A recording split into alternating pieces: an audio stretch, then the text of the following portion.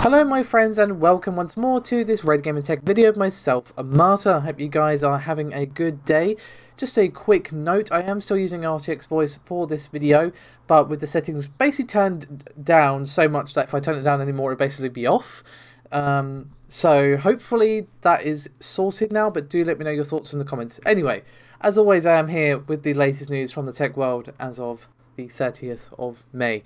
We're going to begin today's proceedings with some benchmarks for Intel's XE DG1. So this is a Firestrike benchmark which has been helpfully tweeted by emphatically over on Twitter, of course, and you can find his tweet linked in the description below this video. So we do see a fairly low score here of 5,538, which does bring it below the Radeon RX 560 and 1050 Ti, but there's a reason that this is not really a big deal at all. This benchmark is doing the rounds a lot today, and I just kind of want to go, hold up, hang on a minute. Intel have made this extremely clear that this product is never actually going to launch. It's literally a software development vehicle. If you look at the pictures of the card, it even says that on it. And Intel made it clear that this is literally just for people to get used to the architecture. It's not actually a product that's going to release, so of course it has low performance numbers. It's not intended to deliver performance that's going to rival the 2080 Ti or whatever. So I just wanted to highlight this because I've seen this benchmark doing the rounds and everyone going, oh my god, the bad performance, and I'm like, Intel could not have been clearer about the purpose of DG1, but that's just me. Anyway, we're going to move on now to another set of benchmarks for Intel, this time for Elkhart Lake. And this is emphatically again. He's a very busy fellow over the last few days. And of course, again, you can find this tweet linked alongside all the other links you're undoubtedly going to see there. So this is once again a Firestrike benchmark. And we can also see some specifications for Elkhart Lake here as well. 4 cores, 4 threads coming in at 1.9 gigahertz with a score of 571, and then a time spy score of 170. Now obviously Elkhart Lake, excuse me, is a low power SoC, but even with that in mind, this is probably still early silicon, so we can most likely expect these performance numbers to improve when the product actually, comes out and is a real thing that you can hold in your hands.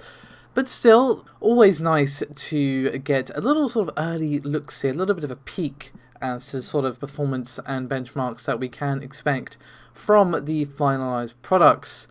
Now, these are not the only benchmarks I have for you today, my friends. No, it's a very benchmark-rich video today. But we do have some Ryzen benchmarks up next. Now these are for various U-series parts, so these are Lenovo ThinkBooks. We have the 4800U, 4700U and 4500U all being used with 16 gigabytes of RAM, but we have Rogame this time to thank for tweeting these benchmarks out. You can of course find it linked below, but we do have various Geekbench results to actually get through. So let's begin of course at the top of the stack with the 2800U, and we do see a single core score of 5022 and a multi-core score of 23089. In terms of the specifications, 8 cores, 16 threads, base frequency of 1.8, and then max showing as 4.29. As for the 4700U, the single core score is 4927 and the multi-core score is 21755. Specs is just 8 cores, base frequency of 2 GHz and a max of 4.19. As for the final one on our list, which of course is the Ryzen 5 4500U, we do see a single core score of 4822 and a multi-core score of 19,435. In terms of specifications, we can of course see 6 cores here, 2.38 GHz base and 3.99 GHz max frequency. And interestingly enough, someone actually responded to Rogame's tweet basically saying that these are already up for pre-sale on Lenovo China. But let's give these results some context, shall we? Let's have a look at some Intel parts that being the Ryzen 4800U, the top end of the stack here, will be competing against. The first benchmark that I was able to find was the Intel i7-1065G7, 4 cores, 8 threads, base frequency of 1.5 and max of 3.5. The single core score was 3916 and the multi-core score was 14891. But we can also look at a part such as the i7-10710U, which is 6 cores, 12 threads, base frequency of 1.61 and max of 4.67, and the score there for the single core is 4774, and then the multi-core is 16837. Now obviously those are just a couple of results versus the result, of course, that RoGame helpfully provided for us today. But it does paint a very interesting picture that has remained fairly consistent over all of the benchmarks and stuff that we have seen. That Ryzen 4000 is just doing very, very well versus Intel's 10th generation.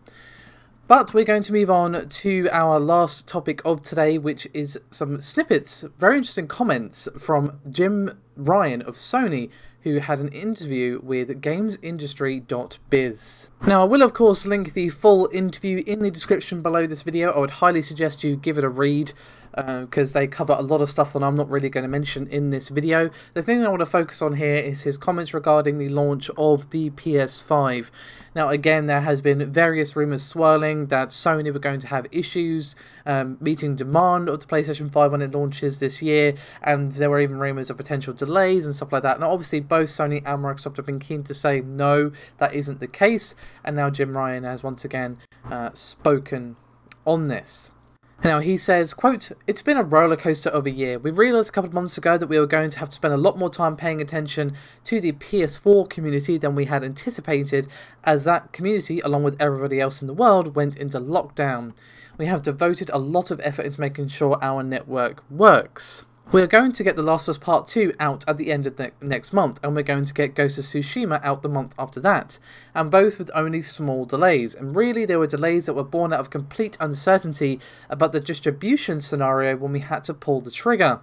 It was like the world was heading into this big black hole, and we didn't know whether the internet would be working, we didn't know whether warehouses would be able to operate. So we took a cautious approach, but the games are ready to go, and we are feeling really good about them. But we were obviously principally occupied with getting ready for PlayStation 5. I think most businesses would find themselves challenged with the working from home environment, and I do think the way that the various groups within PlayStation have responded has been magnificent. There are hardware engineers who are having to work without being able to get into China, where PS5 will be assembled. That's kind of tough. The software engineers who are building these great features, who are building a great PS5 UI, some of that can readily be done in isolation. But when it comes to putting it all together, that's not easy to do remotely, and they're doing a great job. And finally, the people who make games. We and our partners seem to be coping really well, and so we're on track. We are going to launch this holiday, and we are going to launch globally. We're really looking forward to it, and it's going to be a blast." Now, you may recall that the last time the gamesindustry.biz actually spoke to Jim Ryan, he obviously touched on the transition between the PlayStation 4 and the PlayStation 5, and he said at the time that it would be happening, quote, "at a scale and pace that we've never delivered before." And according to Jim, that ambition is still in place, even with obviously everything that's going on in the world right now and all of the potential effects that it could have in the future. By that, the recession that we have seen the possibility of kind of bandied around by various experts and so on. And he said, quote, "I think the best way we can address this is by providing the best possible value proposition that we can. I don't necessarily mean lowest price. Value is a combination of many things. In our area, it means games, it means number of games, depth of games, breadth of games, quality of games, price of games. All these things and how they avail themselves of the feature set or of the platform." Add a quote, I think that's the most times I've said the word games in a paragraph before. That was pretty impressive there, Jim. But in all seriousness, they seem pretty confident that they can handle, obviously, the launch, and they seem confident, at least in their first-party releases, being able to be released. Now, obviously, we did see a slight delay with The Last of Us 2, but it was only slight, and from what Jim has said, it literally was just because everything was so uncertain at that time. and they didn't want to release the game and basically have no one be able to play it because, you know, all the shops are shut and that sort of thing. Now, obviously, that is still the case in a lot of countries, but obviously there is still distribution centres such as Amazon and other websites and services that are local to your country. So they're obviously counting on that, plus, of course, digital distribution. I'm not going to lie, when it came to Final Fantasy VII, just for example, I had to pay digitally from the PSN store, which I basically, that's the first time I've ever done that, because I personally prefer to have the physical game in my hands, and also it just kind of rubs me the wrong way that a digital product is more expensive, even though I'm technically getting less because I don't get the case and the disc and everything. Not that you get a manual or anything these days, but still, it's more expensive to get less. And that's not even just exclusive to Sony, that's just the case across the board.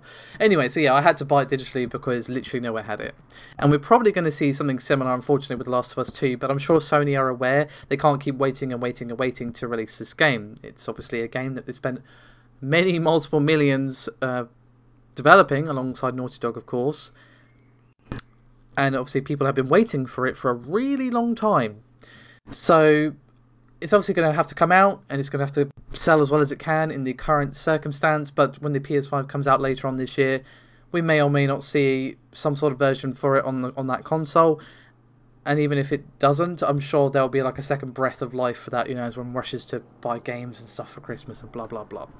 So long story short from all of this is that Sony seem very confident that we are going to be seeing they definitely are going to be releasing the PlayStation 5 this holiday, and they're going to do it globally, so they're not even restricting it like, oh, we're going to do this country, then this country, or we're just going to do the US, UK and Europe, and then perhaps leave the other countries for a bit later. So that also tells me that they're very confident about their supply levels as well, because they would not be launching globally if they didn't believe they could actually supply that many consoles to that many places at the same time. Obviously, whether or not people will be able to afford it due to what's the ramifications, what's going on at the moment, it's impossible to say. I'm not willing to speculate on that. Now, another thing that Jim Ryan also discussed was the possibility of making PlayStation 5 games compatible with the PlayStation 4. Now, obviously, the PS4 is going to keep going for some time after the PS5 launches, but it does seem that Sony doesn't have that much interest in making them compatible. So he said, quote, "We have always said that we believe in generations. We believe that when you go to all the trouble of creating a next-gen console, that it should include features and benefits that the previous generation does not include. In our view, people should make games that can make most of those features, whether it's the DualSense controller, whether it's the 3D audio, whether it's the multiple ways that the SSD can be used. We are thinking that it is time to give the PlayStation community something new, something different, something that can only be enjoyed on PlayStation 5.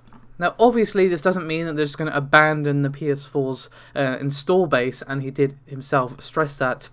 He said, quote, "We have always felt that we had a responsibility to serve the PS4 community for several years after the launch of PlayStation 5.